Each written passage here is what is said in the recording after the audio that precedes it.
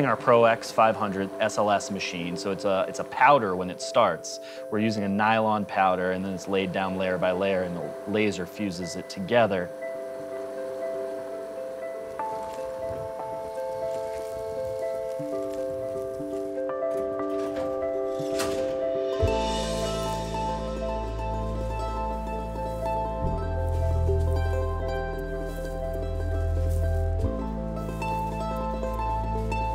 This is the same material that's used in under-the-hood applications in automotive.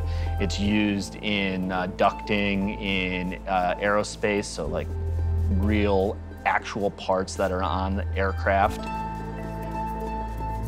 We printed it in the nylon material because it's really rigid, robust, and it's totally biocompatible and safe for Gracia, and also it's very rigid and rugged and will hold up to, you know, a long time of use. Not only is it going to be functional, but aesthetically, the bird will look like its peers. The shelter, they don't actually want to paint it because they want it as a reminder of what happened to this animal. So there were many challenges.